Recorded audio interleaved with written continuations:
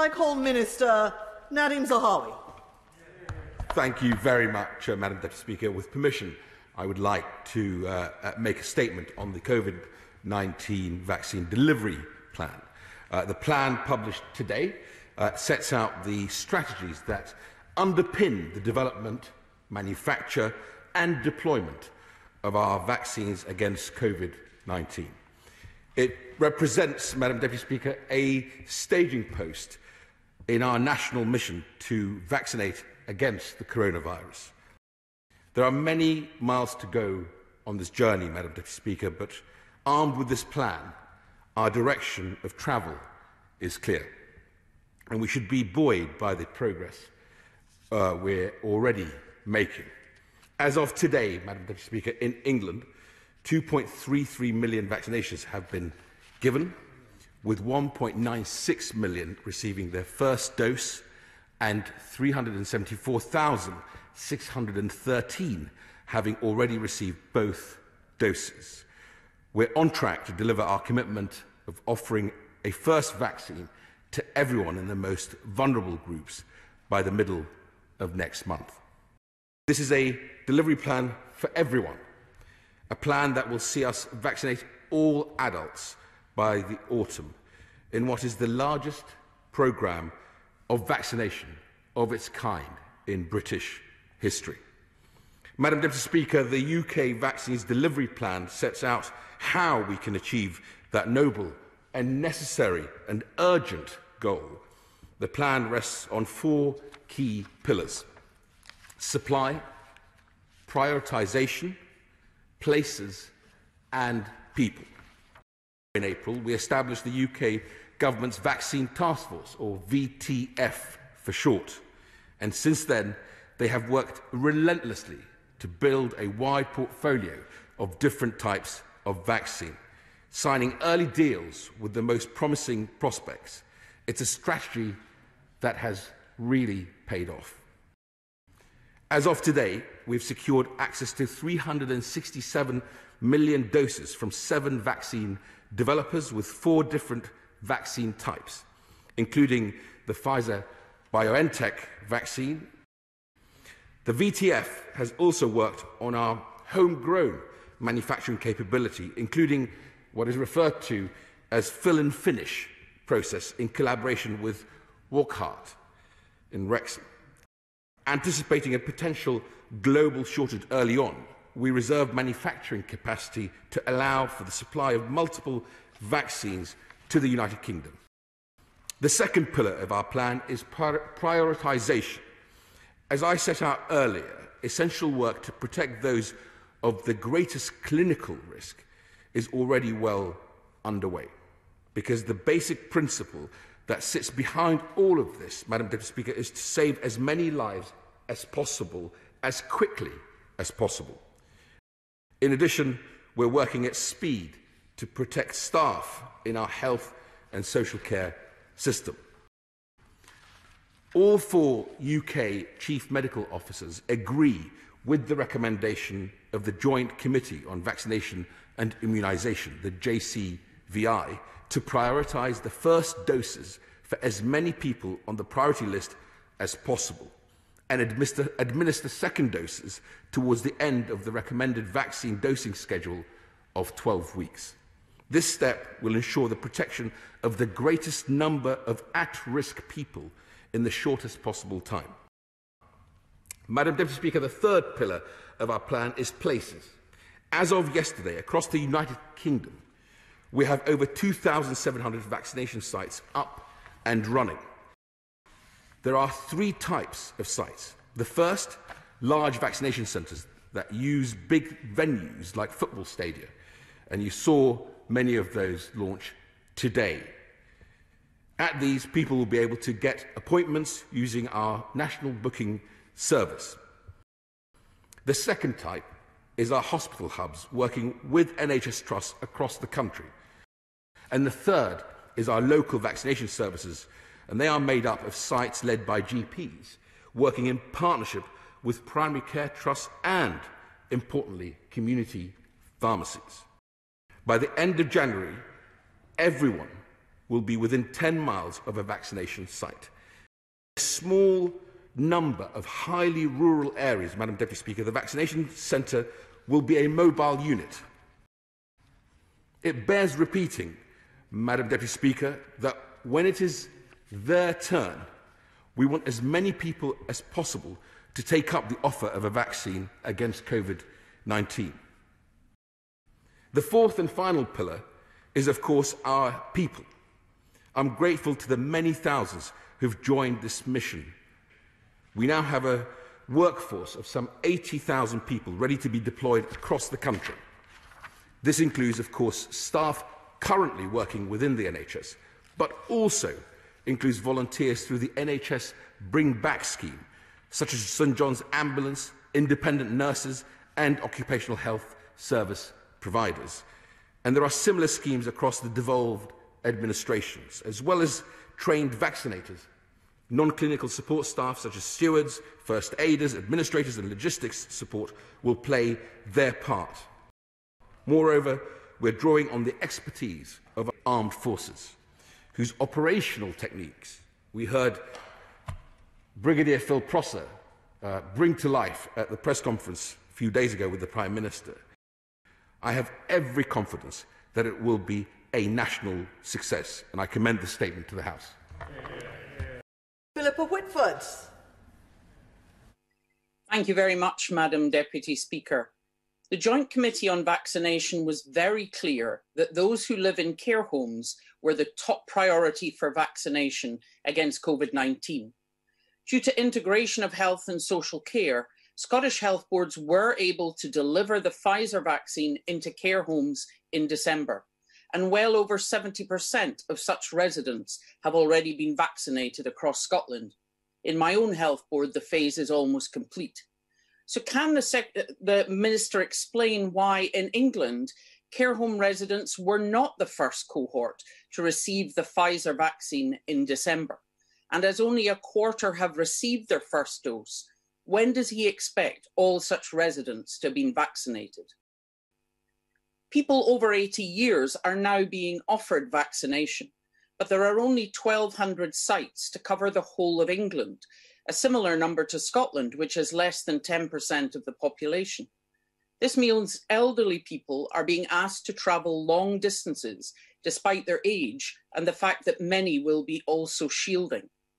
As the letter doesn't offer the option to wait and have their vaccine at a local GP surgery, does he recognise that many are now feeling pressurised into travelling despite the current dangers? So will he take this opportunity to clarify that the vaccines will gradually be made available through all GP surgeries and that elderly patients who can't travel long distances will be offered a further opportunity closer to home? He will be well aware of the public concern about the decision to delay the second dose of each vaccine so as to ensure more people receive the first dose more quickly. With the current surge in COVID cases, I totally understand the rationale for this approach. So can he explain why there have been more than 300,000 additional second doses given over the last week, despite the JCVI announcement on the 31st of December? Can he guarantee that sufficient quantities of the Pfizer vaccine will be available by the end of February to ensure those given their first dose in early December will receive their booster on time? Thank you very much, Madam Speaker. There's a lot there to unpack. Let me try and take it in reverse. We can guarantee that those who've had their Pfizer vaccine will get their booster within the prescribed up to 12 weeks. The question she asks about those who've had a second jab already, the information went out to primary care networks and to hospital hubs that those who have an appointment up till the 4th of January should be able to have their appointment honoured.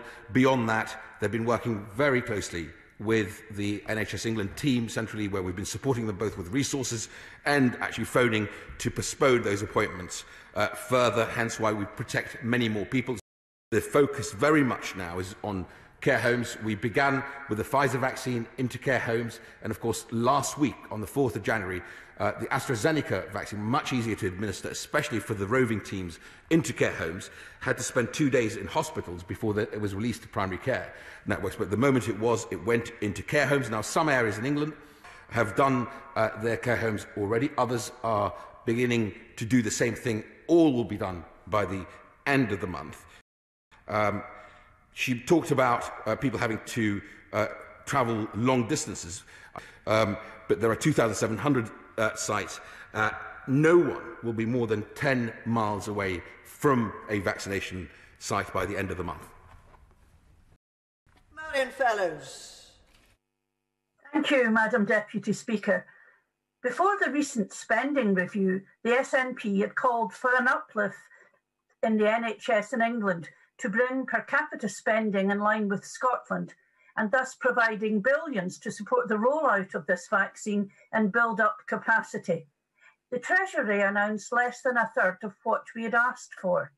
Does the Minister expect NHS England to be able to keep up with the vaccination demand despite this lack of investment?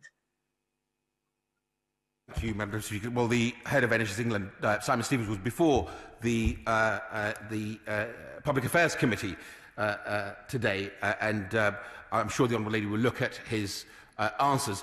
Suffice to say, the Chancellor has made £6 billion available for the NHS family to make sure we deliver and deploy as fast as we can to the most vulnerable cohorts in our country. Alan Brown. Madam Deputy Speaker, in Scotland, care home residents have been tackled quicker than in England. Overall coverage in Scotland is similar to England, and pro rata, Scotland's got way more vaccination sites. But yet, the Duchy of Lancaster caused concern by stating that the Scottish Government are somehow sitting in supplies, and they did that by comparing coverage to actual allocation. So as we tackle fake news, does the Minister agree it's irresponsible to politic with fudge figures on such an important subject? Alex Norris. Thank you, Madam Deputy Speaker, and I'm grateful to the Minister for advance sight of his statement. Now, we meet today at a very challenging moment in handling this pandemic. We have growing infection rates, we're in lockdown, businesses are shuttered, schools are closed, and tragically, more than 80,000 people have already lost their lives to this awful virus. But a vaccine alone does not make a vaccination programme, and given the government's failures with the test and trace system and on the procurement of PPE, it is right that we scrutinise these plans carefully. Now, the plan itself is quite a conventional plan. Aside from the new big vaccination centres, it uses traditional delivery mechanisms operating within traditional opening times and access. As an opposition, we do have some concerns with this. We believe exceptional circumstances call for an exceptional response. 24/7 access. I know earlier today at the number 10 briefing that this was said to be something that people wouldn't be interested in. I was very surprised to hear that. I'd be interested to hear from the Minister his basis for that.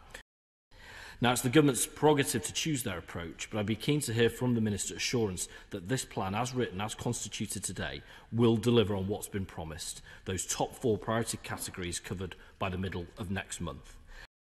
On a recent call, Madam Deputy Speaker, the Minister said that the only limiting factor on the immunisation programme would be the speed of supply. Will he publicly reaffirm that and confirm that this plan will make maximum use of the supply as he expects to get it? Now, I think we would all agree that our frontline NHS and social care heroes deserve to be protected. At the beginning of this pandemic, our staff for too long were left without adequate PPE, and we must not repeat this with the vaccine. Protecting them is the right thing to do to reflect the risks that they face, but also it's pragmatically a point of emphasis for us because we need them to be well in order to keep doing the incredible job that they're doing. We're currently missing about 46,000 NHS staff for COVID reasons. Health and social care workforce are category 2 in this plan, but there does not seem to be national level emphasis on inoculating them immediately, and there seems to be significant variation from trust area to trust area. Will the Minister commit today to meet our demand that they all get their vaccines within the next fortnight?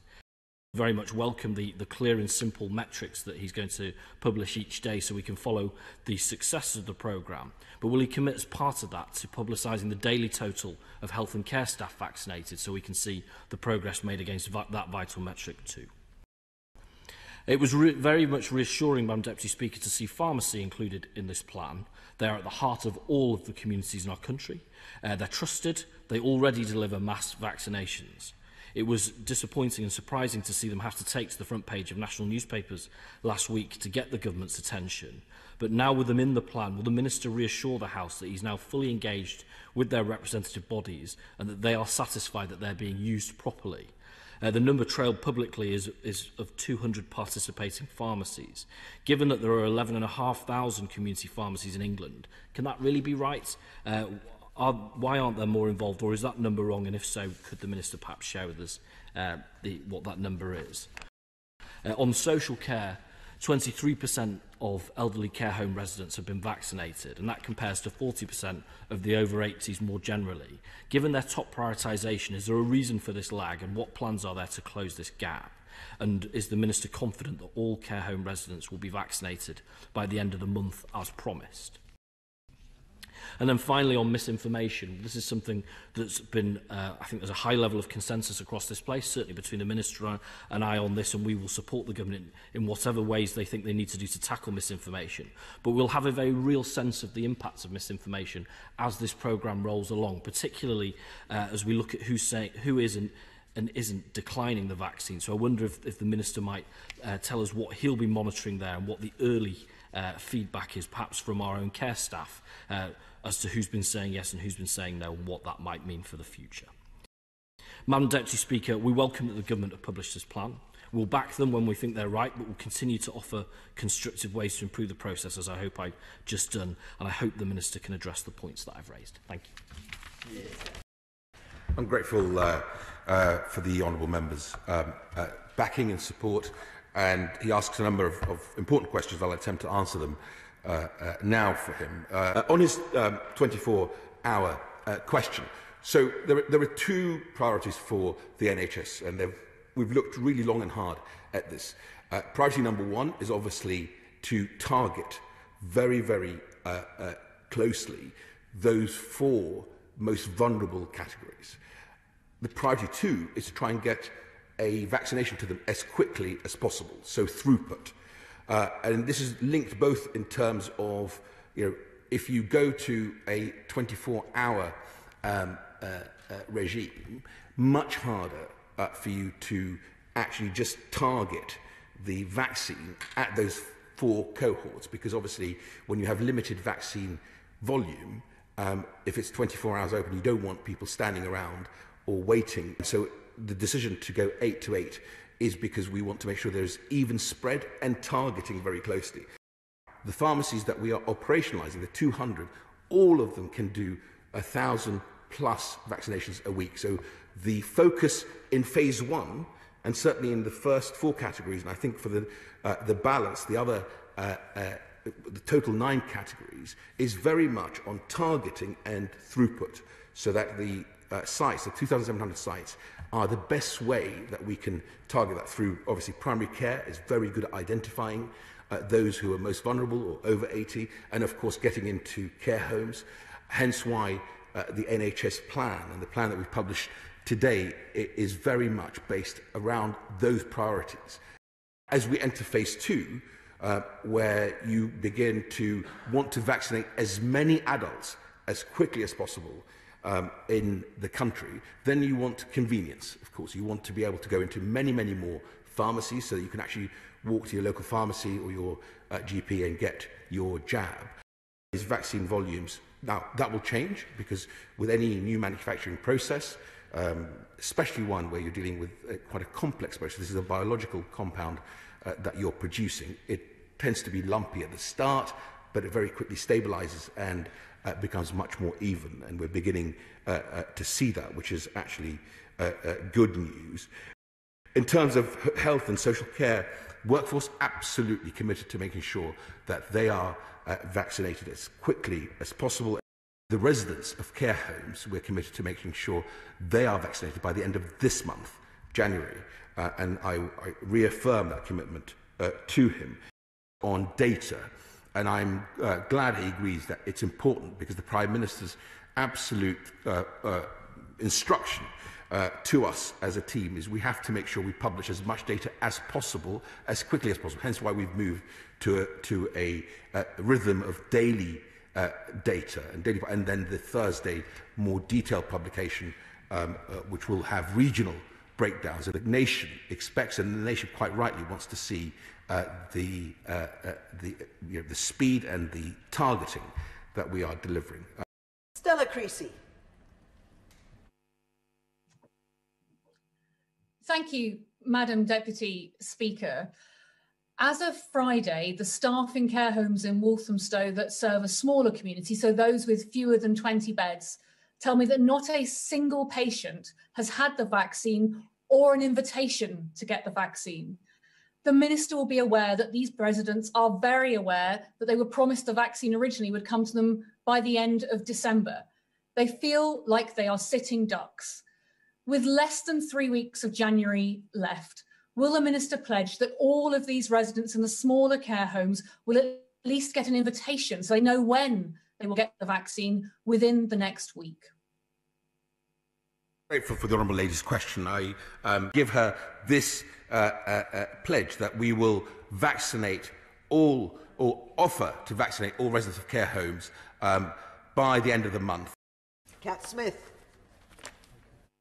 Deputy Speaker, for parts of Lancashire, the closest mass vaccination centre is over 60 miles away in Manchester. The Minister has said that there will be more mass vaccination centres, so can he reassure my constituents that we will get a centre on the Fylde Coast and in North Lancashire? I'm grateful for the Honourable Lady. She's absolutely right to highlight the issue of distance. No one in her constituency or anywhere else in England will be more than 10 miles away from a vaccination site. Toby Parkins.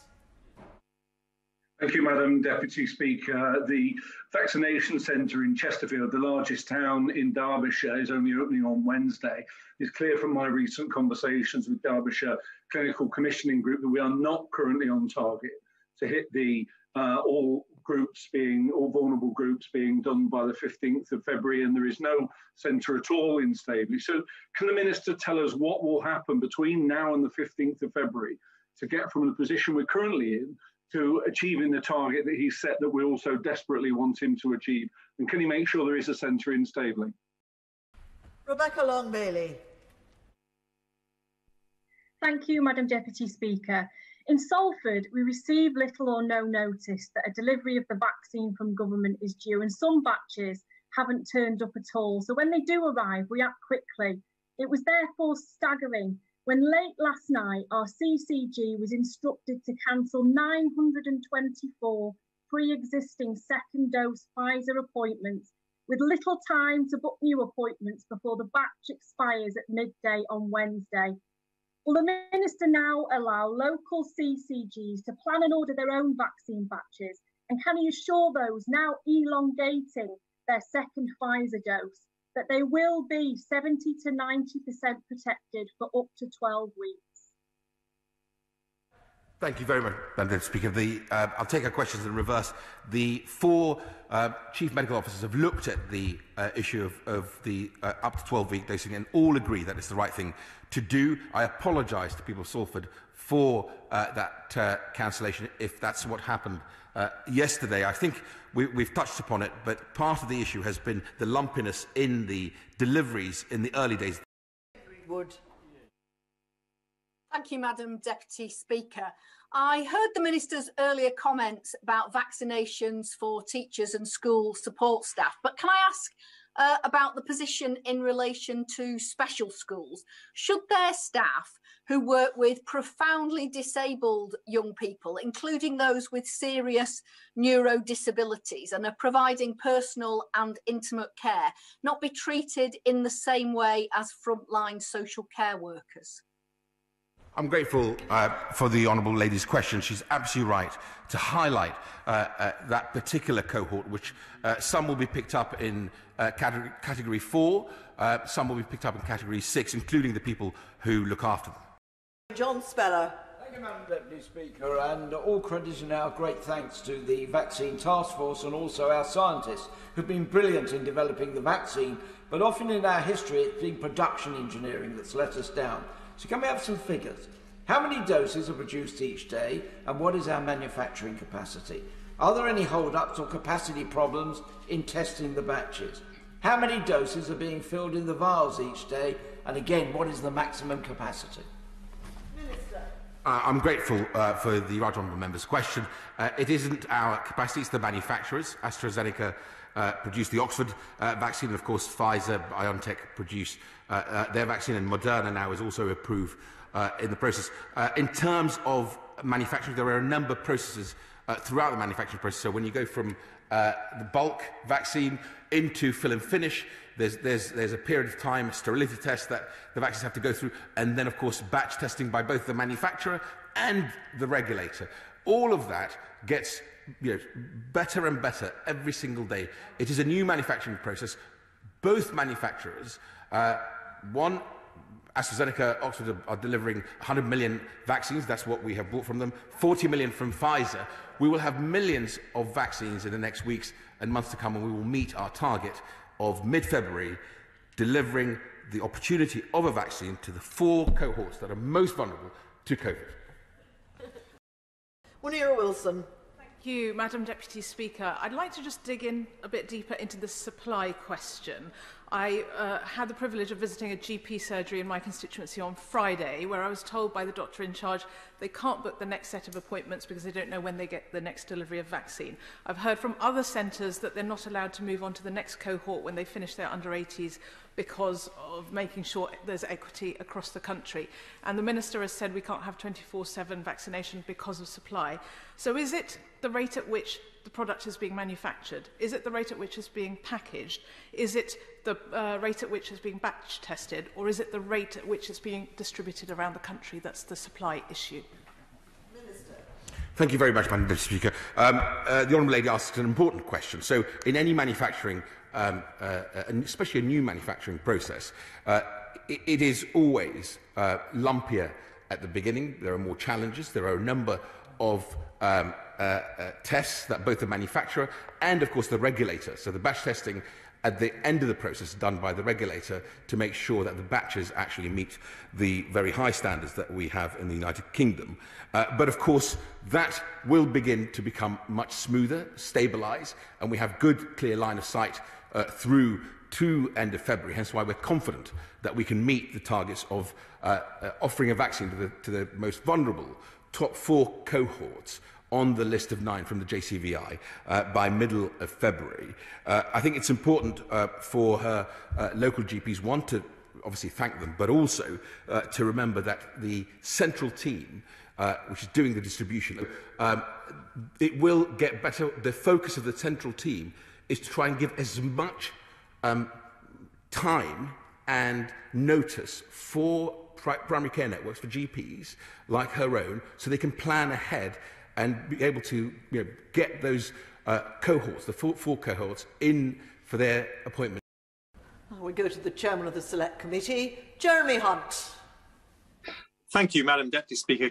Can I ask him about the speed of the rollout? Many people want teachers to be jabbed as quickly as possible, but is it the case that all those in groups 1 to 4 will need their second jabs before we can make real inroads into other key groups? Will he publish not just the breakdown of numbers vaccinated by region, but by local authority area? Because I think a lot of people would like to know just how many people have been vaccinated in their local area. Thank you very much, Madam Speaker. And, I think he raises an important point around the critical workforce for the economy, like teachers. So the Joint Committee on Vaccination and Immunisation looked at all these issues and have come out very clearly in favour of us vaccinating the 9 cohorts that are most vulnerable to dying from COVID-19, hence why that is absolutely our focus. we are absolutely committed to making sure that people get 2 doses. So if you've received your Pfizer first dose, you will get your Pfizer second dose within 12 weeks of the first dose. Similarly, if you've had your AstraZeneca first dose, you will get your AstraZeneca second dose within 12 weeks. So those people that we will begin to reach in March, where we have to deliver their second dose, they will absolutely get their second dose. The faster we can begin to protect those 9 categories in phase 1. But the moment we've done that, then it's absolutely right. We should begin to look at the categories like teachers, police officers, those who may be exposed in their workplace to the risks of this virus. Of course, it's worth reminding the House that it is 2 weeks after the first dose and 3 weeks after the first dose with AstraZeneca that you begin to get that protection, not the moment you are jabbed. Bob Stewart. Thank you very much, Madam Deputy Speaker. I'll be as quick as I can. I wonder who my constituents and I should go to when we inadvertently, the system inadvertently perhaps, doesn't actually give out an appointment which it might have done. Mark Pritchard. Madam Deputy Speaker, perhaps he could also reassure my constituents who've received a letter from NHS England inviting them to have a vaccination in Birmingham or even Manchester, an hour and 45 minutes away, that if they wait just a few more days, they can choose, if they wish, to have a vaccination very local indeed. I'm grateful for my right honourable friend. He's absolutely right, and I would confirm to the House that anyone receiving a letter where it is inappropriate or unable for them to travel that distance to a national vaccination centre, they don't have to. They'll be able to vaccinate in their primary care network at a time and a place that is convenient to them. What facilities is his department putting in place to help answer questions from very worried constituents quickly? Rob Butler. Thank you, Madam Deputy Speaker. Residents there are increasingly concerned that they've been left behind, and it's been extraordinarily difficult for Buckinghamshire's MPs and Council to get definite information about where and when vaccines will be available. So can my honourable friend confirm that there will start to be vaccines available in Aylesbury in days rather than weeks? James Davis. Thank you, Madam Deputy Speaker. Now, many of my Vale of Clwyd constituents have raised with me their concerns over the speed of rollout of vaccination in North Wales. So will my honourable friend confirm the quantity of vaccine delivered to Wales so far, and will he undertake to publish regular updates on the delivery of future batches so it can be clear where bottlenecks in the rollout are occurring? Craig Whitaker. Thank you, Madam Deputy Speaker. I just wonder if I could just press him a little bit on communication channels with patients and about the vaccination process. We see GP surgery giving out very little information, and of course you've already heard about the letters going out for the larger hubs, but people just do not understand what the process is. And I just wonder whether my right honourable friend could work with GP surgeries and others so that the general population understands what process it is they're in. I'm grateful for my honourable friend who always asks very important practical questions. He's absolutely right to say that it has been challenging. And of course I will work with primary care networks, with the whole of the NHS family to make sure we get our communications better. Anthony Higginbottom.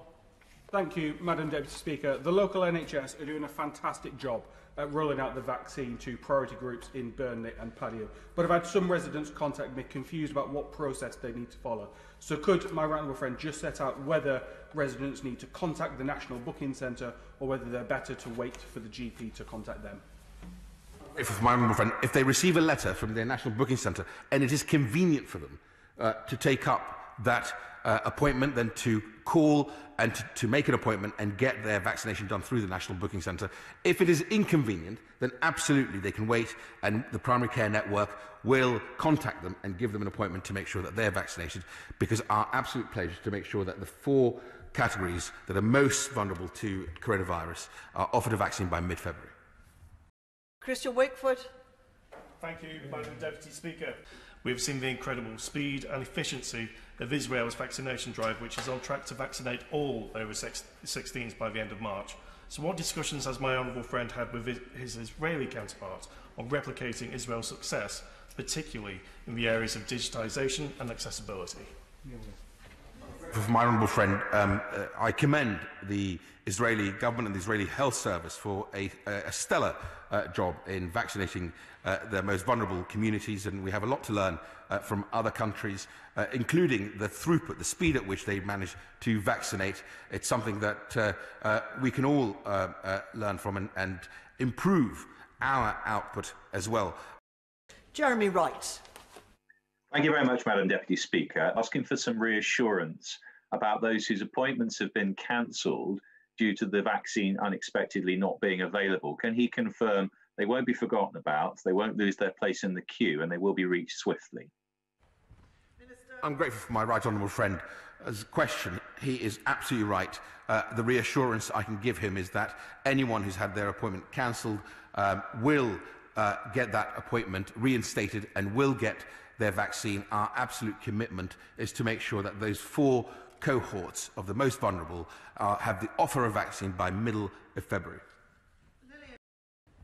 Stephen Metcalfe. Thank you, Madam Deputy Speaker. Vaccinating those in care homes will ensure some of society's most vulnerable are protected against this awful virus. However, there are many who receive care at home. Does my right honourable friend agree that these people should be treated in the same way as care homes, as they have no option but to interact with many different people? I'm grateful for my honourable friend, absolutely right, and it's something that the primary care networks are best suited to make sure they actually focus on and deliver that vaccination that will protect those people who are most vulnerable to dying from COVID-19. Jim Shannon.